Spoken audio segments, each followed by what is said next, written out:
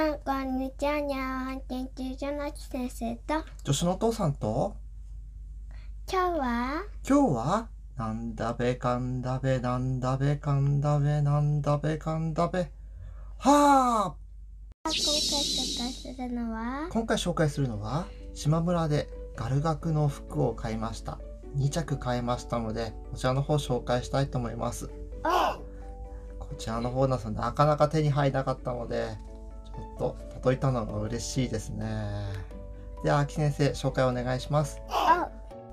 まず1着目は薄紫のガル学の服になります。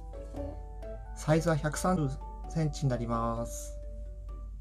近くで見るとこんな感じです。胸にはガル学のマークがついてまして、こちらもついてますね。では秋先生こちらの方着替えてください。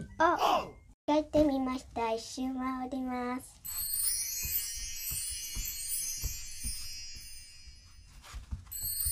こんな感じです。